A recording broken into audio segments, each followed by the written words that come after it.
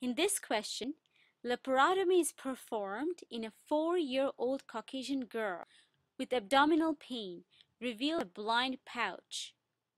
A blind pouch connected to the ileum.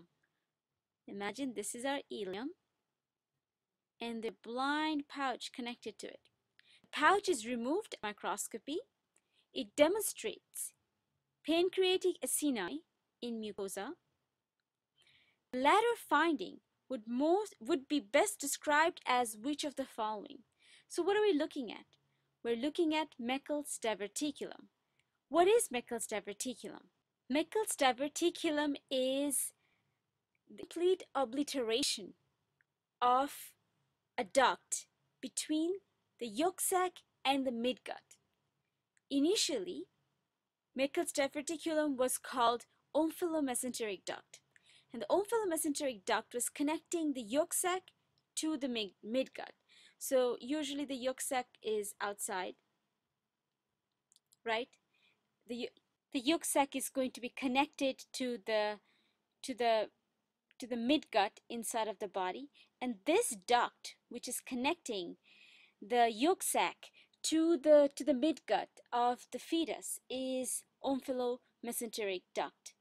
Now this omphallomesenteric duct later on progresses to become the vitelline duct. Okay, but the persistence of the omphallomesenteric duct gives rise to the Meckels diverticulum.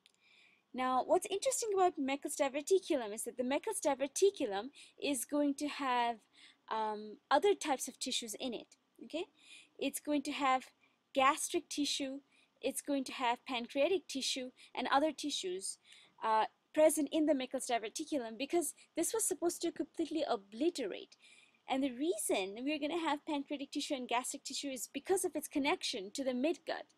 The connection of the yolk sac to the midgut. That's why the gut kind of develops outside of the body at the beginning, and then they moves inwards, right? They rotate and go inside the body. So that kind of presence of gastric and pancreatic tissue in the ileum through Meckels diverticulum should not be there.